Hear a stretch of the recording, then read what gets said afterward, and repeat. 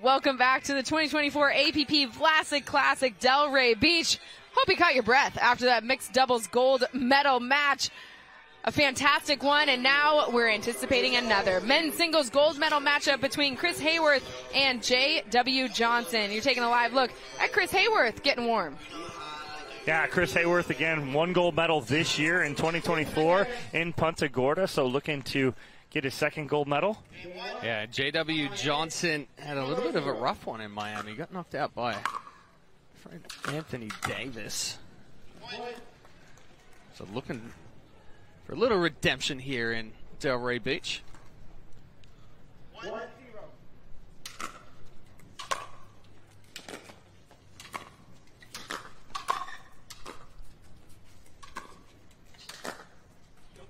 Half ball, missing just wide. So if you've been with us all afternoon here on CBS Sports Network, in singles, we switch back to rally scoring. So this is a game to 15, all tied up here. Haworth with the serve.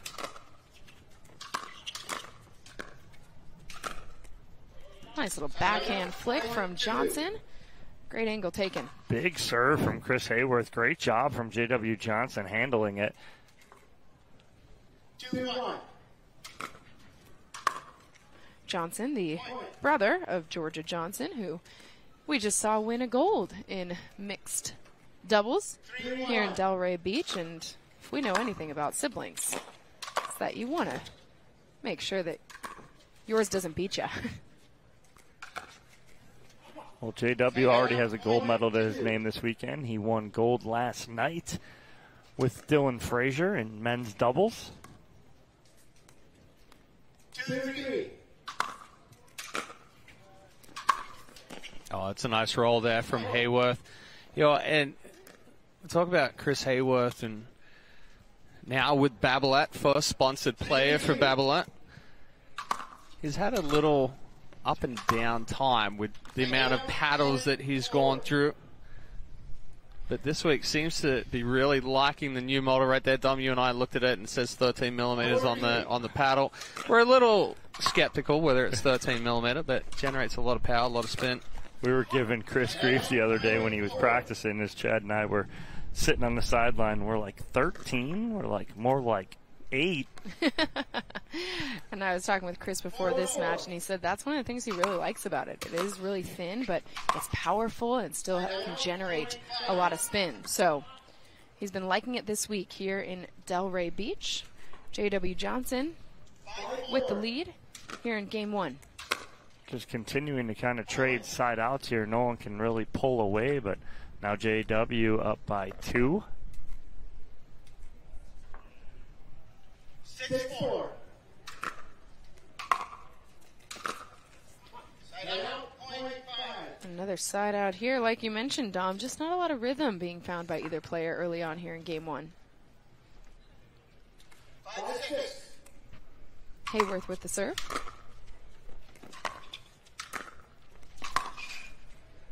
Good pressure there from Johnson. Nice deep return, able to come up, really take control of that kitchen line. Haworth tried to roll it, wasn't able to get it below the net.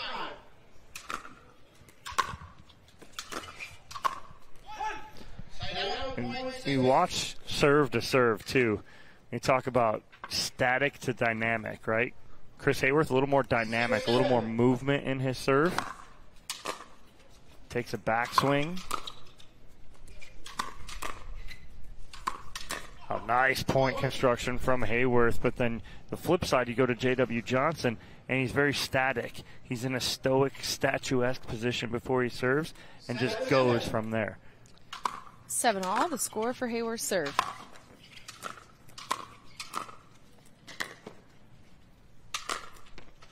Strong angle taken there by Johnson on the overhead winner.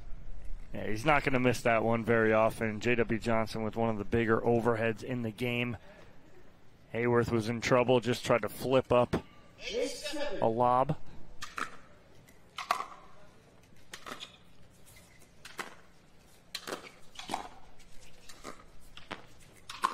Oh, he was going for body. He was. 100%. That was a big backswing there. And a very aggressive roll.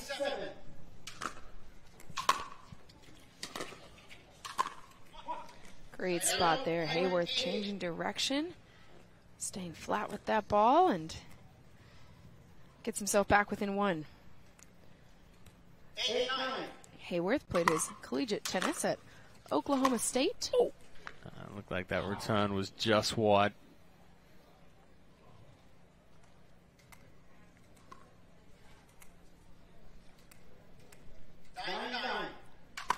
Ties us up 9-0.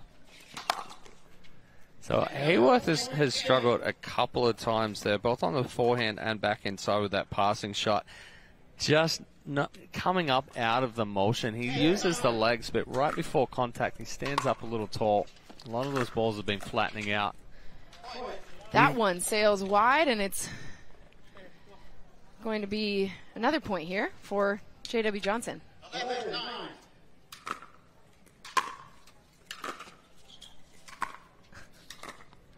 When Haworth stays down, stays low, and stays through the shot, he's creating that dipping action, and he's creating a ton of pressure on J.W. Johnson. He's just got to get a little more consistent right now. 10-11, the score for Haworth's serve. There it is right there.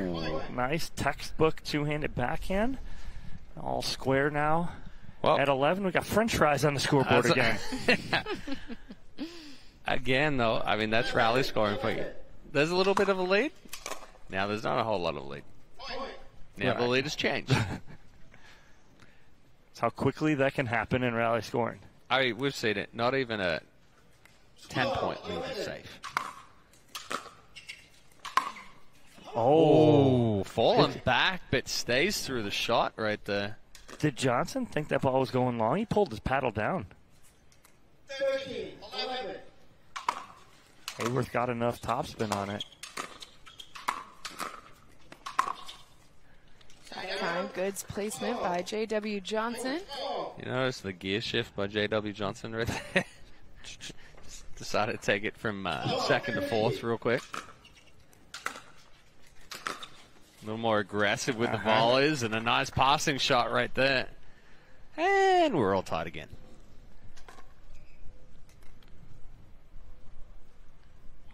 Fourth tie already here in game one between these two men. I mean, we're cruising along here because neither one of them remembered they have timeouts. So no one burning anything here. Instead, it's Haworth with an opportunity to take game one.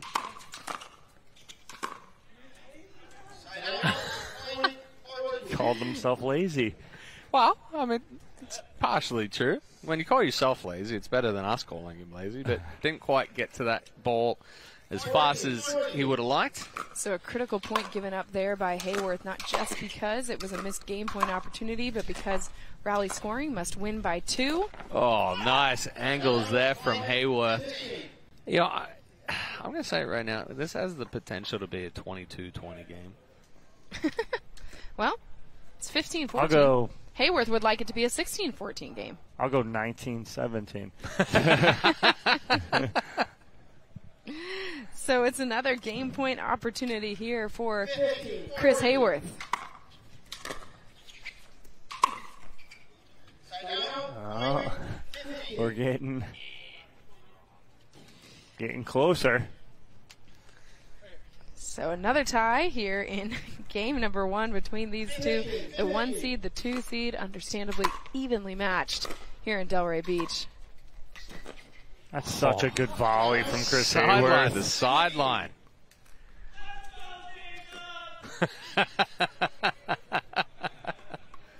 Someone in the crowd trying to will J-Dub here.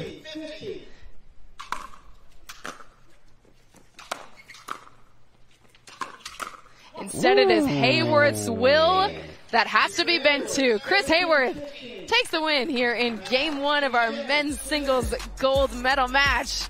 Game 2 on the other side of this break on CBS Sports Network. You're watching the APP Vlasic Classic Delray Beach.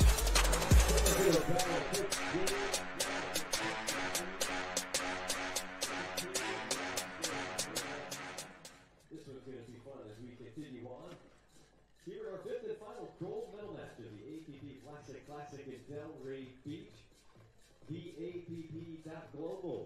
online destination for all things APP Tour. You can take a look at the rest of our event schedule here in 2024, including additional Florida stuff.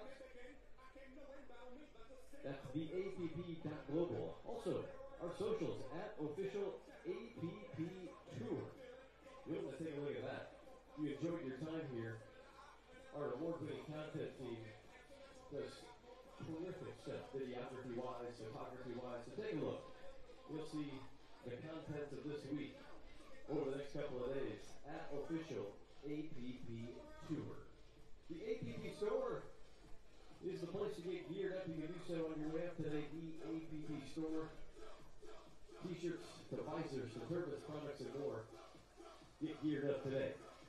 Game 2 of our men's singles coming up in just a moment. It's the APP Vlasic Classic Delray Beach.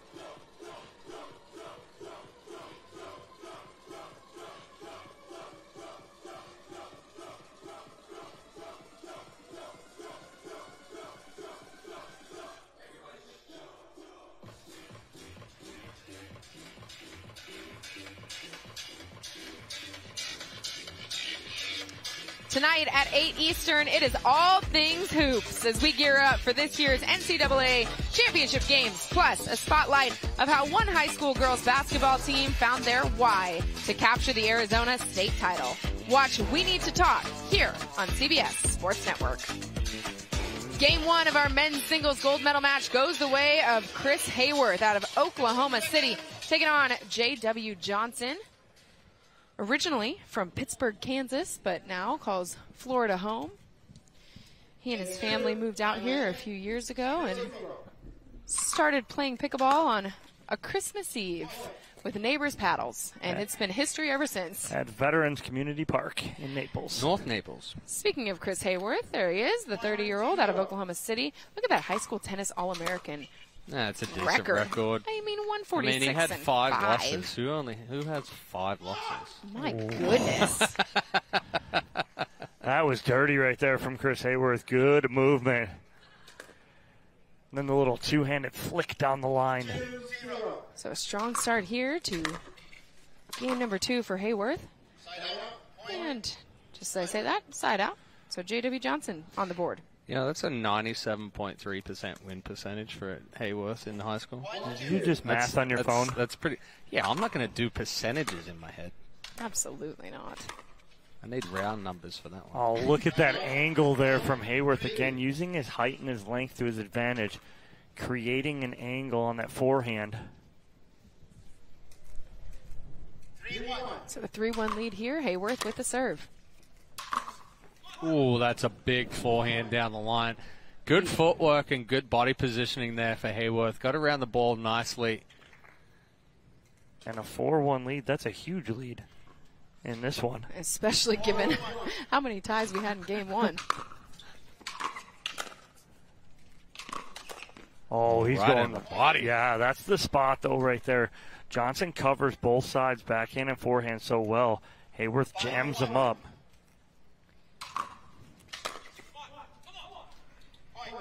Haworth continues to pull away here in game number 2, and understandably J.W. Johnson deciding to burn the first time out we've seen here in this men's singles gold medal match. He trails by 5 to Haworth, who took game 1.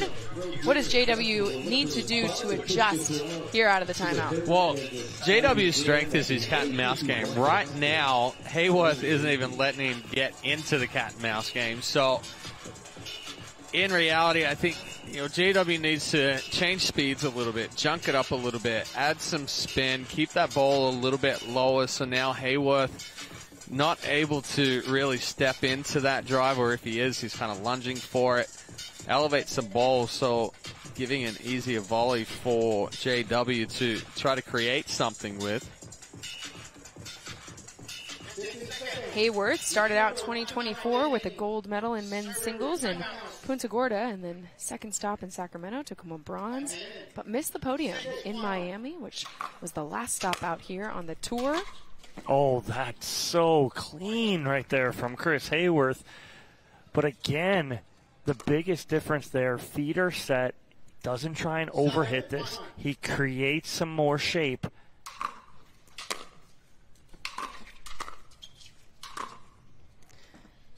Not enough shape on that one to get it to fall inside the baseline. So Johnson with the second point here in game 2. 2-7.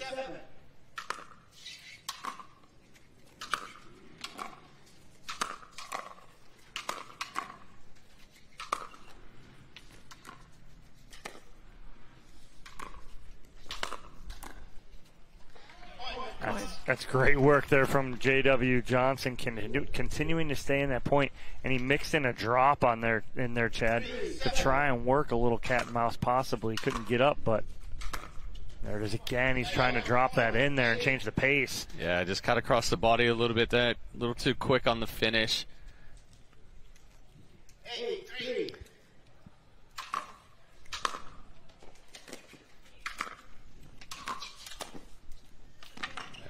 Haworth almost gets there, but Johnson just putting a perfect amount of spin on that ball. And that all started with a good aggressive return there from Johnson. Allowed him to start getting Haworth moving.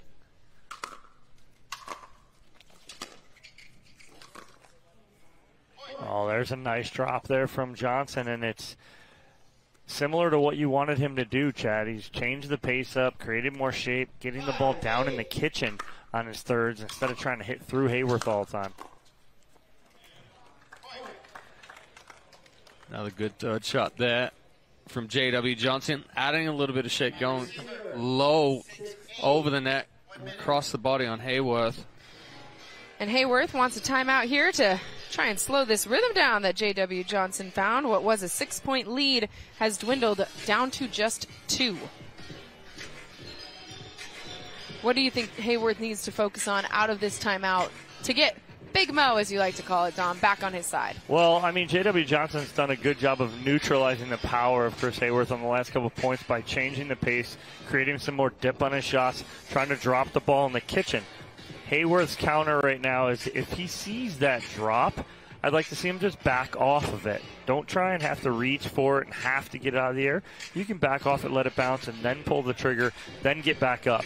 But if you can reach it out of the air, take it out of the air, anything that's about waist high, and put pressure on Johnson. So he's got to make a good read here. Big return needed. Coming out of this timeout, I'd go big return to the backhand side. 6-8.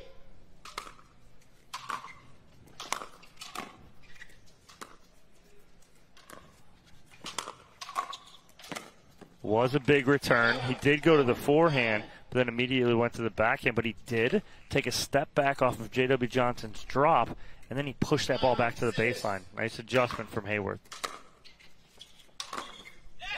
Pretty. Ooh.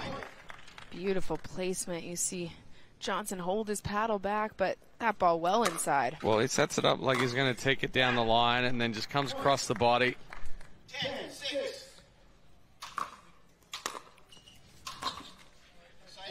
See right there, he almost hops through it, right? He comes out of it too quick. So ball back on the side of Johnson, trailing by 3 here in a game which he must win if he wants to keep his gold medal hopes alive. 1 point closer. Yeah, big serve there from Johnson. Never really came up just inside the baseline. 8-10.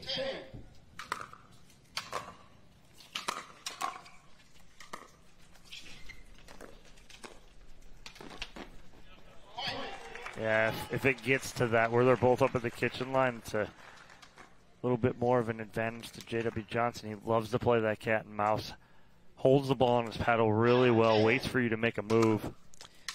Johnson trailed by 6 at one point in this game. Tried for the around. Just missed the opportunity to tie things up. Tried for the around the post, 3/4 down the three-quarters up the court. Didn't miss it by much. Oh, that's clean down the line. But Johnson expecting something, I think, more to the middle. The cross-court roll right here. But instead, Haworth dials it up down the line.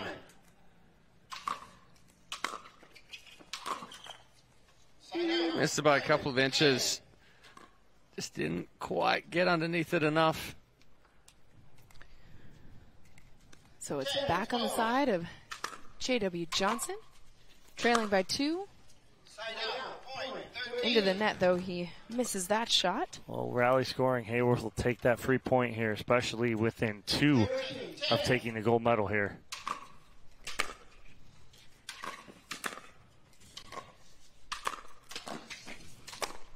But that time, the two-handed backhand from Johnson just all the way cross court.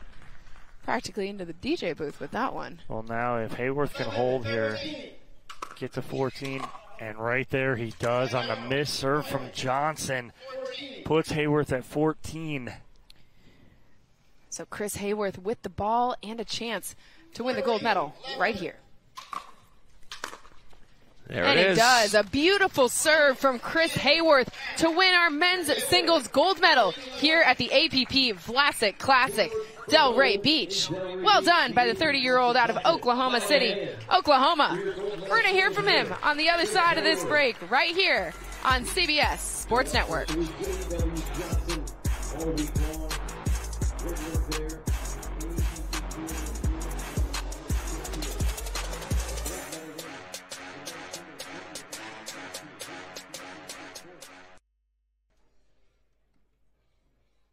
we await that, we want to share a message of gratitude for your support here in the city of Delray Beach Tennis Center.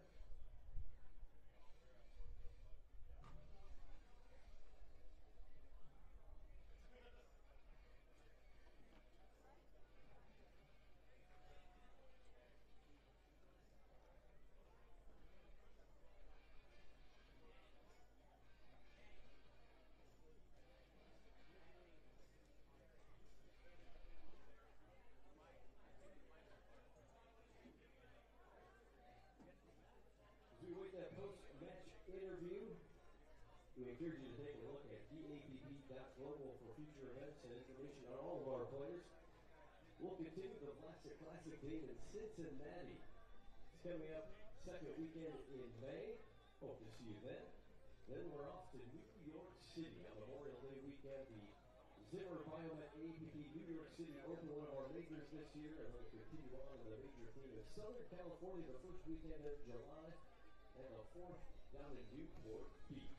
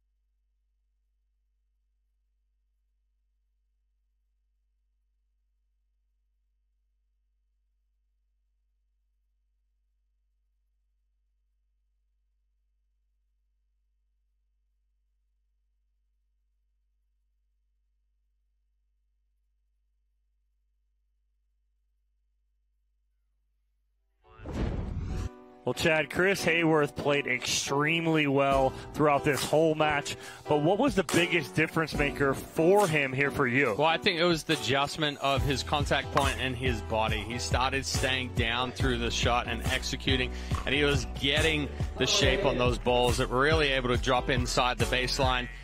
And we're going to throw it down to AJ McCord, who's courtside with Chris. Chris, a really tightly contested game one, and then you came out game two and started pulling away from the very first few points. How did you do that?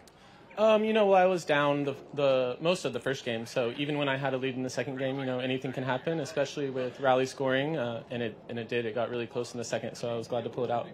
And you started this 2024 with a gold in Punta Gorda, missed the podium in Miami a few weeks ago, back on top here. How did you adjust your game to get back on top of the podium? Yeah, I was definitely a little disappointed in Miami. That was a major tournament, and I had one of my weakest results. But, that's pickleball. It's day-to-day, especially in singles. The margins are so slim. So just refocused, tried to work on my game, and came back strong. 2 gold medals already here on the APP Tour in 2024, just the first weekend of April. How much does that say to you about the advancements in your game from last year to this year? Yeah, I'm super happy with how I'm playing right now. Obviously, winning gold is a huge accomplishment, but I think there's like 11 or 12 more tournaments in the year, so the year is still young. A lot to work on, and a lot more to accomplish. A great start, though. Congratulations, Chris. Thank you. Well, Chris Haworth is gold here in Delray Beach. Chad, he looked just really impressive again. The shape he's getting, he made the paddle change, seems very comfortable with this new Babolat paddle. Well, and like you said, didn't have the performance like he had wished in Miami. I'm going to attribute that a little bit to the newer paddle. Wasn't quite familiar with the shape, didn't know which one that he wanted to play with. He's really liking this new shape, the thinness of it, the power, the control, the spin that he gets from it. So congratulations to Chris Haworth, our men's singles gold medalist here in Delray Beach.